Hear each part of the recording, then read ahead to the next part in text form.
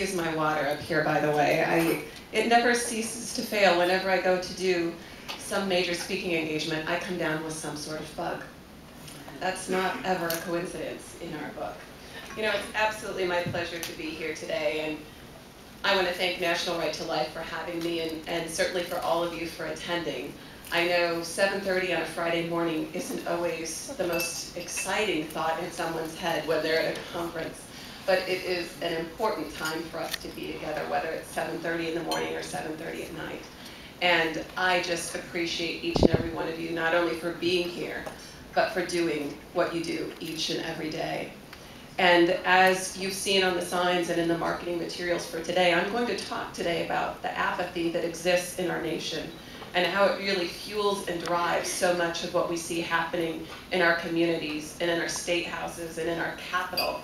But before I start talking about that today and sharing some of my own story, I want to put it into the context of what happened in my life.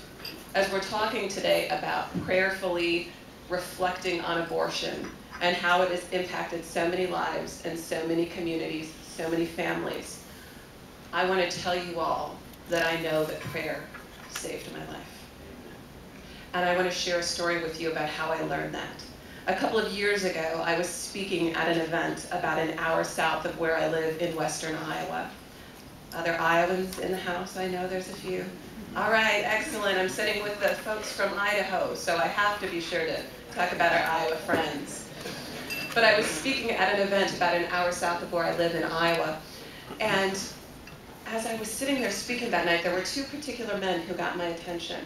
Both of them were sobbing, and both of them were very, very emotional about what I was speaking of that night. And I was really speaking about my father's own experience in that abortion that was meant to end my life. And so that's not uncommon for me to see men so taken by that.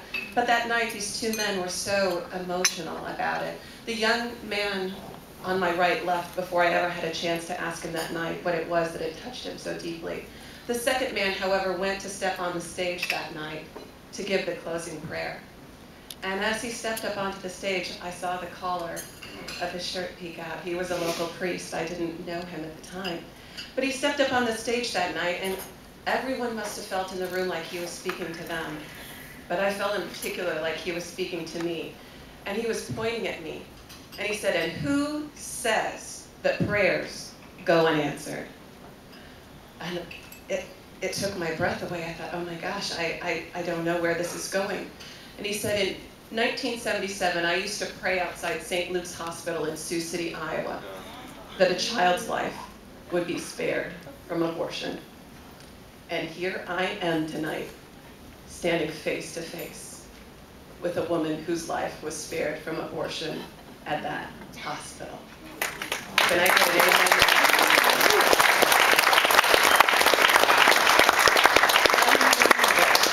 Absolutely unbelievable. And now since that time, I've spoken at many events in Iowa, and I have been so blessed to meet people who used to walk outside that hospital and pray outside that hospital that a child's life like mine would be spared. So I'm here today to say, have faith. Absolutely have faith. You may not ever know how many lives you touch, how many lives you save, but you have to have faith that there are more children like me that exist in this world because of your prayers. And I'm getting a note from the computer that it's doing something. We will not even worry about that right now. Technical difficulties. That's okay. You know, as I've started to share with you, and as you've heard already, you know, it's a saline infusion abortion that was meant to end my life. But sadly, what I live with now in our world and what we all live with every day is that it's the apathy that's killing me. It's the apathy that is taking the lives of children like me each and every day. Isn't that an interesting thing it continues to do? Excellent. We'll just all pretend, including myself, that it's not happening. And certainly we know that it's that apathy that exists sometimes in our own families, sometimes in our congregations, in our parishes, in our state houses, in our capital. We know that it's that apathy that continues to fuel public perception about abortion, about the sanctity of human life. and therefore drives things like legislation and education that we are trying to do in our communities. And certainly it's that apathy that stops many of those things that we want to accomplish from happening. And we know that today, almost 4,000 children just like me are going to lose their lives to abortion. And I know that all of us are here today because we understand the horrors of that. You know, we are passionate to the plight of the unborn. We are compassionate to the needs of women and men who find themselves in the circumstances to be driven to abortion, no matter what mainstream media wants to say. We are compassionate to the needs of women and men. But sadly, we know that that apathy still exists, and we need to battle that apathy that is ending human lives each and every day. I think the hardest part for me in all of the work that I do as an abortion survivor is not people who outright disagree with me. I can educate people. I can help people to understand about my life. What hurts me so badly is when people say things like, it's none of my business what a woman does with her body. I would never have an abortion, but it's not something I concern myself with for someone else, right? We all hear those things every day. And that is the apathy that we need to continue to fight, to make a change, to take back our nation and make a difference in the lives of children like me each and every day. And my story starts in August of 1977. You know, I always joke I'm not too prideful to say that I'm almost 34 years old. Yet. Give me about 6 more years and I might not bring up that date anymore. You all can just watch and wait. I had some young men at a youth group in Georgia a couple of months ago when I was speaking. They started to do the math and they ran the numbers and said, you're 304 years old? And that wasn't even at 7:30 in the morning. So either I was having a rough day or I looked great for being 304. I'm not sure which. But it was in August of 1977 that my biological mother entered St. Luke's Hospital in Sioux City, Iowa to undergo that saline infusion abortion. And my mother fits most statistics when it comes to abortion. She was an unmarried college student, and it was not her decision to end my life. What I've learned over time is that it was one of her very well-intentioned parents, my own grandparents, who made that decision. And I know when people come face to face with me, whether they are pro-life or even pro-choice, I know that that shocks people. To be looking face to face with a child who someone else made the decision that their life should end. But we all know that my experience is not unique. We know that very well-intentioned friends and family members in our world still believe that abortion is the best option for so many women, including college-aged women. And so I don't look down upon my grandparents for making that decision. I have no doubt they thought they were doing the right thing like so many other people. And when my biological mother entered that hospital, the saline infusion abortion started, and it took place over 5 days. I was bathed in that toxic salt solution that was discussed earlier over that 5-day period. I should have been scalded to death while I was still in my mother's womb. The baby literally convulses in the body of the mother before it is delivered dead. And on the 5th day of the procedure, my biological mother thought she was going to give birth to her dead child. Certainly the medical professionals believed so also. And when she went to the hospital on that 5th day, I was delivered in bed. And I was left for dead. Understandably so. And from what I've been told, as the nurse was tending to my biological mother, she looked over and realized that I was making small movements with my body and gasping for breath. And that's when the medical professionals realized that I had been aborted. I had been aborted, but I was born alive. Amen.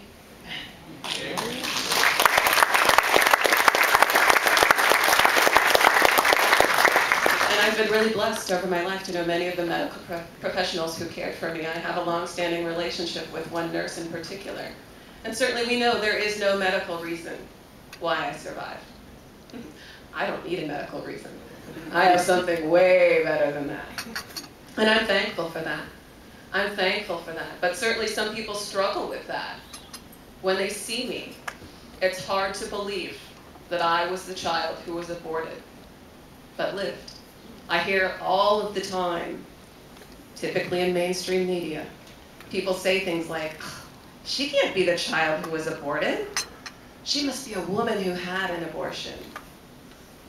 I understand that. I understand that. Because you wouldn't know it by looking at me today, but at the time I weighed 2 pounds, 14 ounces. I literally fit in the palm of people's hand. I slept in a shoebox. I suffered from severe respiratory problems. I had severe liver problems. I suffered from seizures for an extended period of time. Because of that toxic salt solution and what it was starting to do to me, I lost a lot of blood. And so I required multiple blood transfusions.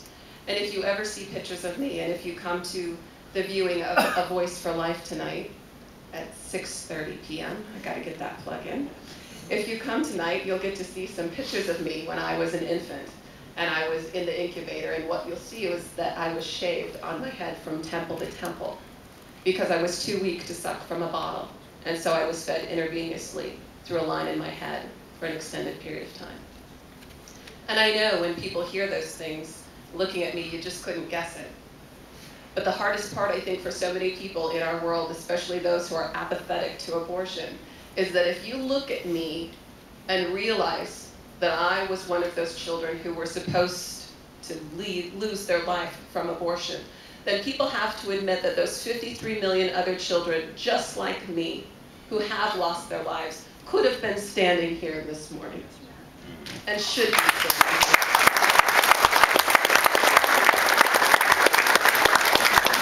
And truly, that's been part of my own personal battle. You know, sometimes when people meet me here, they say, hey, I think you've been here before. I know I've seen you. I'll admit to you, this is my first National Right to Life convention.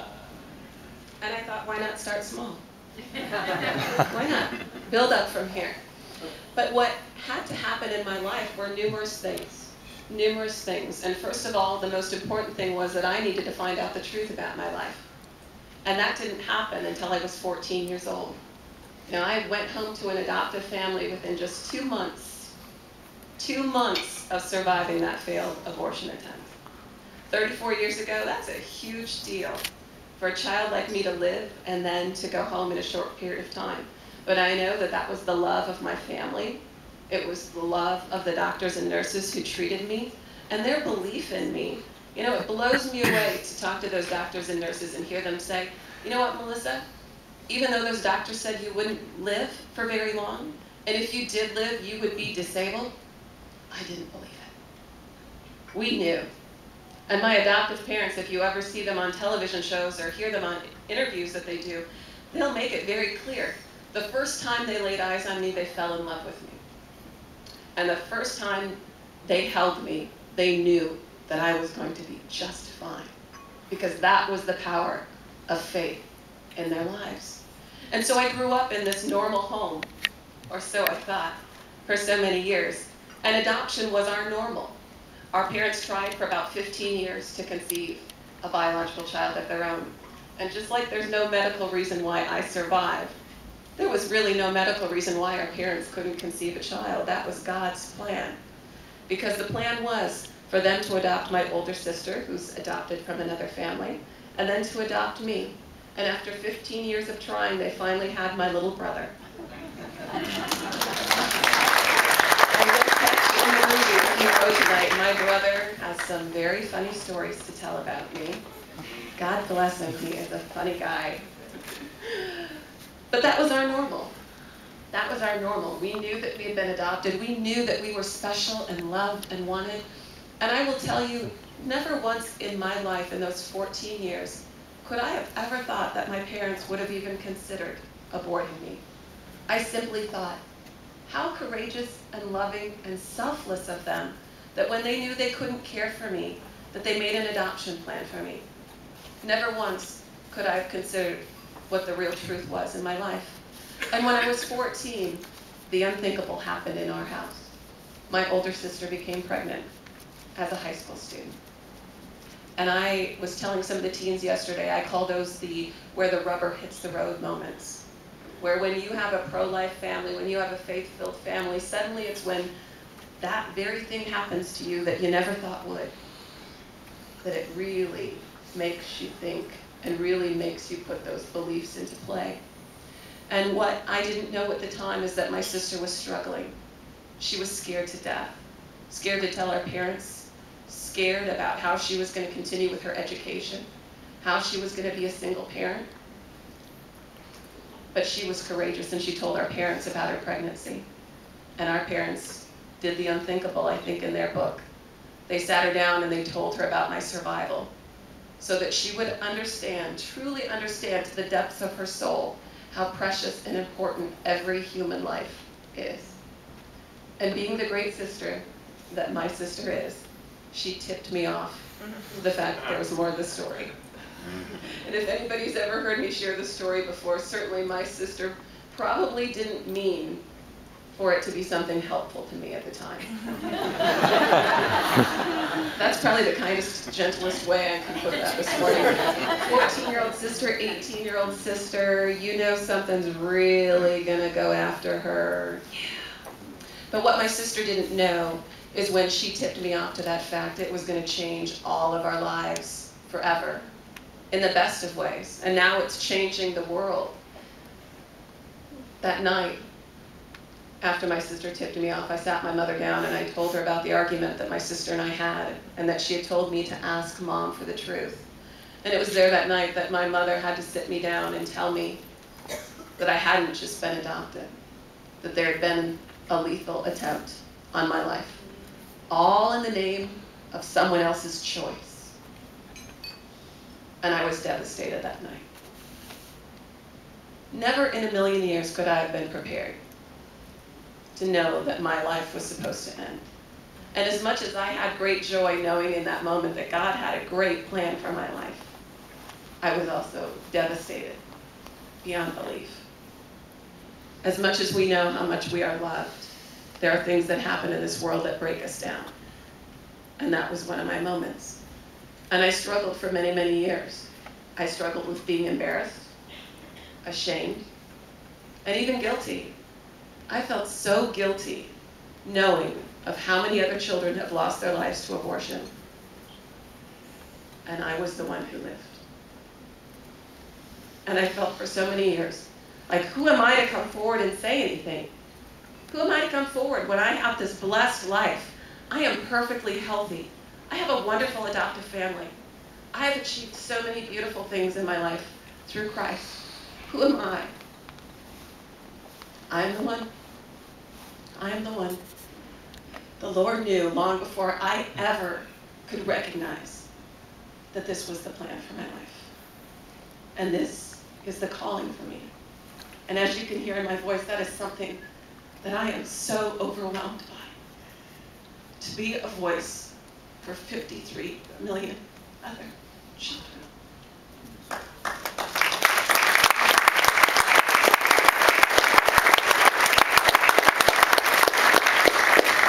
And I'm thankful. I am so thankful to be who I am. And I don't have time today to share all of my story with you, but I will tell you that it amazes even me. And not because I think so highly of myself, but because I think so highly of what God has done in my life. And I've had an opportunity over the last almost 20 years of my life to find my biological family. I even discovered I was living in the same city as my own biological father. I've had the opportunity to be united with members of my father's family. I've had an opportunity to reach out to my mother, my biological mother, and her side of the family. And I ultimately gave birth to our Olivia at the very same hospital where my life was supposed to end. Yeah, feel free to say, whoa, I agree. Whoa, usually I try to prepare people for that. And that is a whoa.